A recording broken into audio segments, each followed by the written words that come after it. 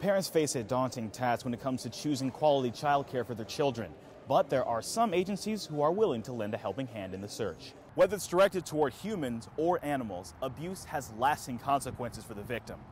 Any act of abuse should be considered a warning that there are other underlying issues. The New York State branch of the NAACP is committed to education about social and political issues. At the center of this year's conference is the Affordable Care Act. The goal is to help the delegates educate other people about the new healthcare law. Onondaga Lake Park will play host to a 5K fundraiser for Gigi's Playhouse on October 12th. These are the younger kids over here. Gigi's Playhouse is a non-profit organization that works with people who have Down syndrome. Any increase in any fees will cut into our profits from the 5K that we need. Its only sources of funding are donors. With having Down syndrome, I find it very interesting to come to. We have many different activities going on. If Onondaga County park fees rise, it won't be just people who suffer. Are we clear for takeoff? The Central New York SPCA, like Gigi's, relies on donor contribution, and it uses the county parks for animal adoption and fundraising. No matter how painful it is, I understand the need to, because everything costs more. Because of its size, facilities, and visibility from the street, Onondaga Lake Park is popular for fundraisers and other activities. If the 2014 county budget is passed as is, some nonprofit organizations will have to consider other options. By raising rates, we may have to look at going somewhere else. To make this decision, nonprofits will have to weigh price against convenience. We probably would seek out areas and spots that may not require an increase in the fee, but still would allow us to have the traffic required to make it a profitable event. The county legislature will vote on the 2014 budget on October 8th. Norman Seawright, NCC News.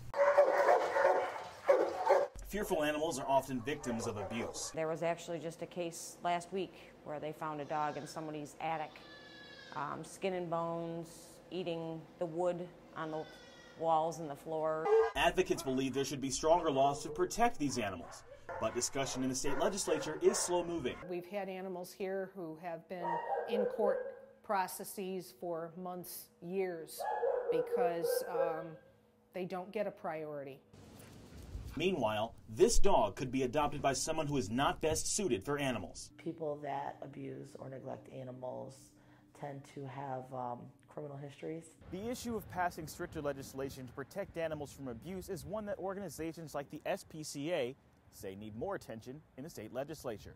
However, laws that prevent known animal abusers from adopting from shelters do carry their own weaknesses. With tougher laws, the SPCA can potentially rescue more animals. If people know that there's going to be some follow-through, they might be more ready to make reports. An animal abuser registry is a viable way to protect animals already in shelters. Shelters will know that these people aren't adequate pet owners. But it's difficult to enforce, especially when people adopt pets from other people. So many people are so desperate to find homes for their pets that they're having to give away on Craigslist. Until there is more discussion about stronger animal abuse laws, shelters will continue to rely on background checks. Norman Seawright, NCC News. It feels like delicate and cared for. Yeah, this is... From picking out a bowl, to buying it, to eating soup out of it.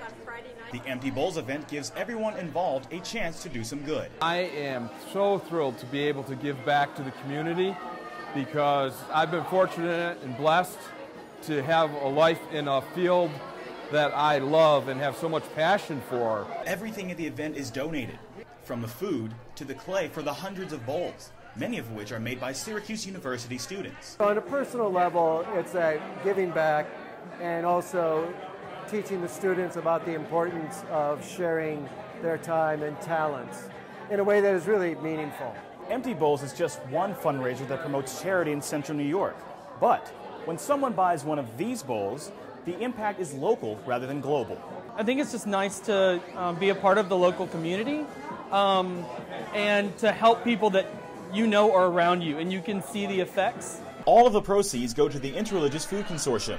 which supports more than 70 emergency food programs in Onondaga County. I like the fact that it's a grassroots organization that doesn't have a lot of bureaucracy at all. We can all get together and we can solve things very quickly. People want to help, and then we give them the opportunity. It doesn't have to be, it can be big, but it doesn't have to. That little bit added to a lot of little bits makes a big difference.